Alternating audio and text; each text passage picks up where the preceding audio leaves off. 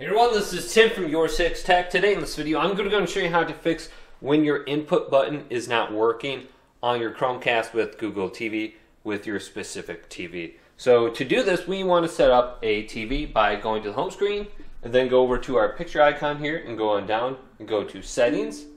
Now scroll on down under this list until we get to remote and accessories. Go to the right, then go to where it says set up remote buttons right here. Then go to where it says add a device right here and select this and go to TV. Now select your TV brand. So I'm using an Amazon Fire TV, so I would go to Amazon. If you're using Roku or something like that, just go to Roku and find the specific brand of your TV, not like the model number or anything like that.